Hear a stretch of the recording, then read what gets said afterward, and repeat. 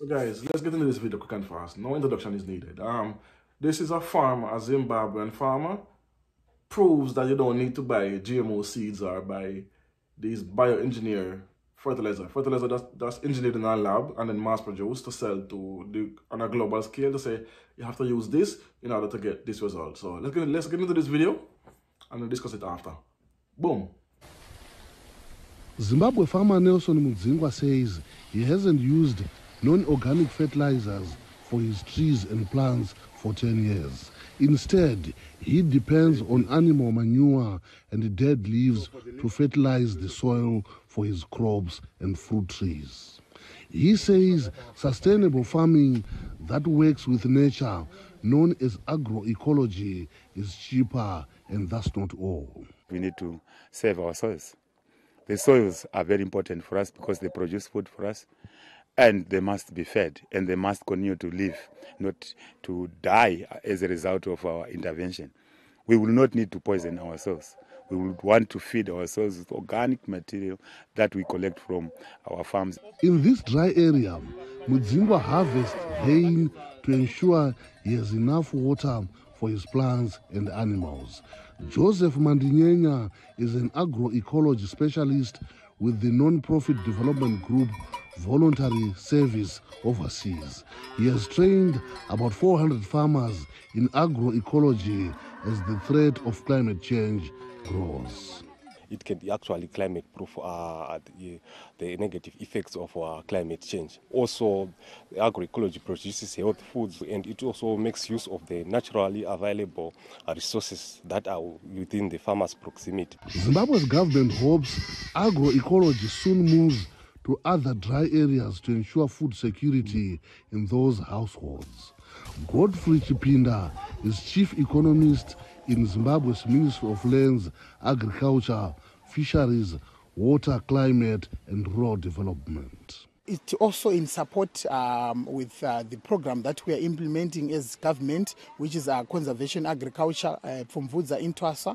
And I think it comes at the right time where we are preaching a message as a government that we need to restore our ecosystem. We need to test our soil. We need to make sure that everything that we do is agroecology. So you see there, this is a farmer in Zimbabwe, in Africa. You see what he uses as his fertilizer. You see how lush and green these vegetables look and how nice the bananas look. And what does he use as his fertilizer? He uses the cow shit or the cow droppings, and let's pretty it up, the cow droppings. Then he used the dry leaves and all of that. So what the dry leaves, how that works, you get all the leaves, you light it, and then the ashes from that you use it and spread it all over the ground. And then you mix that into the ground, and then you plow it into the ground, and then it brings nutrients to the ground. Or you can just throw it directly to the root of the plant. Same thing with the cow feces. You get it, and then you mix it up, you crush it out, you mix it up, and then you throw it by the root. Or you can spread it all over the ground, then plow it in, so it gives the ground more nutrients. So you have no need for no fertilizer that's sold from overseas where it's not good for you anyway, because it's bioengineered, it's synthetic, it's not natural. Just like the GMO seeds, they are synthetic. They put in chemicals in it to so-called and then say it's good for you, because these companies that sell the GMO products and GMO fertilizers is a multi-billion-dollar company. So they will not push this narrative where this farmer uses and prove that you don't need GMO and fertilizers, right? I've none of this, because when I was a boy, in the early 90s, this is what farmers used to use in Jamaica, in my country, where you have farmers using the cow manure and or even the rat bat feces. That's very high nutrients for all and every plant. Hard to get, but when I do get it, it's very potent. And they burn up the leaves and throw it all over there. We do that when I was a kid. So I've known of it. But all of a sudden now, and this is what, before I go to that, this is what these companies do.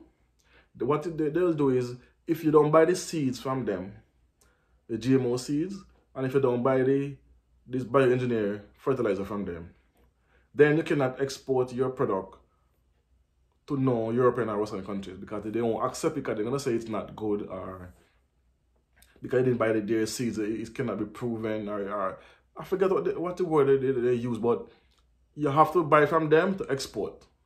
So, because Africa on a whole is currently banning the import of products, especially grains, seeds, and all that, to come in the country, and they are now trading on the continent within each other, with each other. Like Ethiopia have a lot of wheat they're exporting right now. Zimbabwe does have over 80 tons of wheat in excess.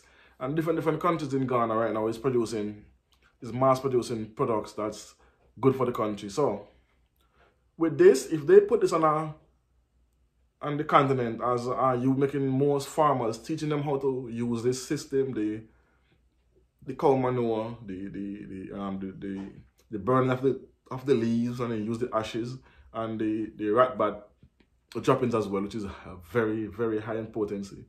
If they can get more farmers to use this kind of manure, this kind of fertilizer on their plants, and then make this become a continental issue, then you won't need to import. You won't need to import no fertilizer. So the price hikes won't affect African farmers. Two,